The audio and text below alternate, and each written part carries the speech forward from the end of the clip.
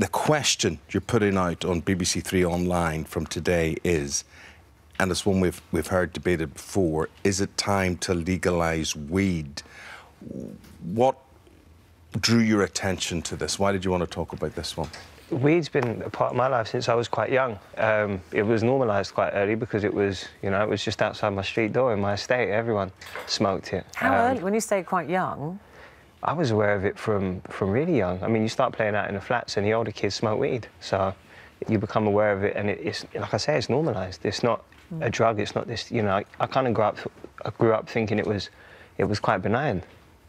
And so it was a question, you know, think that way. I think it's, you know, it's amazing how this one thing can be something different to so many people. Do you know what I didn't realise, and I find this out over the weekend?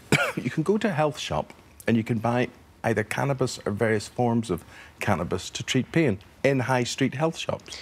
That's probably CBD, obviously, because THC is a psychoactive part, which makes it illegal. But weirdly, so like the plant is made up of THC and CBD, which is naturally occurring in the plant. But in our playing and toying with the plant to make it stronger, for when people smoke, to make the psychoactive side of it stronger, we've basically killed the CBD, which is CBD is an antipsychotic.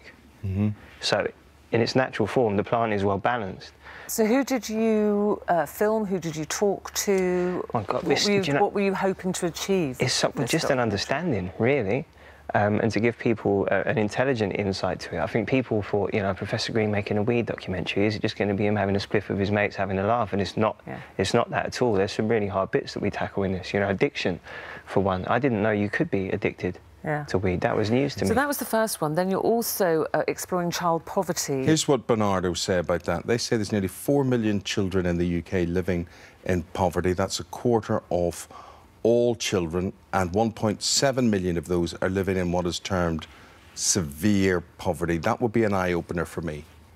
I don't think people... I think that's going to be really eye-opening for the people that watch it, because I don't think people understand that people live in those conditions in this country. And to see, because it's all right hearing statistics. I hate statistics because behind those numbers are those children's stories. You know, imagine kids having to... Those kids were old enough to understand what was going on. You know, I'm talking to Nikki's daughter. Nikki was the one we just saw there. And she just burst into tears after telling me, you know, that normally what happens when she's in front of her friends, if she feels like she's going to cry, she just holds herself and pinches herself as hard as she can so as the pain becomes dominant. Do you know what I mean? So that stops her. That's almost self-harm, and that's because of the stress that she's watching her mum go through. How difficult did you find it, then, exploring these subjects and being with that family when you feel like you're a bit helpless, I suppose? You can't do a lot about it. Completely. It's horrible, and it stays with you, and you build a bond with these people. You have to. To be able to engage with someone, you have to empathise, but to empathise with people means that you take on their problems.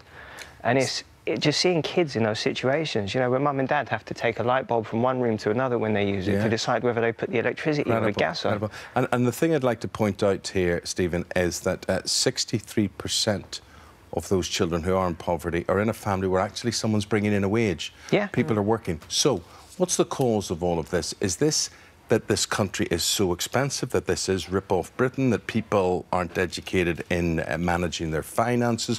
When you go in, is alcohol to blame, drugs to blame? What are the drains on the income? People are not educated in how to manage their finances. They actually probably know better how to manage their finances than anyone, because every penny is spent before they even get it. Yeah. So if they suffer any sanctions or if there's any delay in their benefits, they end up at food banks.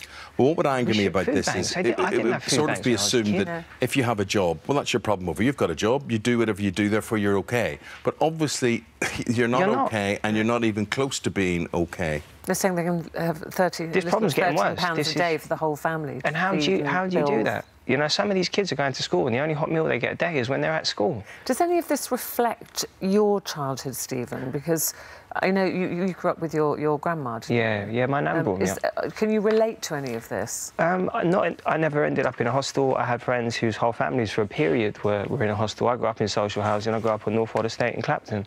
And there were money problems constantly. I remember, I'm sorry, Nan, she's going to hate me for being this honest, but I remember being shuffled off into a room, you know, when someone come round to collect money, and there was a lot of robbing Peter to pay Paul just to get by. So, yeah, I can. And I remember, the one thing that I remember, don't get me wrong, I had a loving childhood. It was full of love, and I was lucky because my Nan is the best.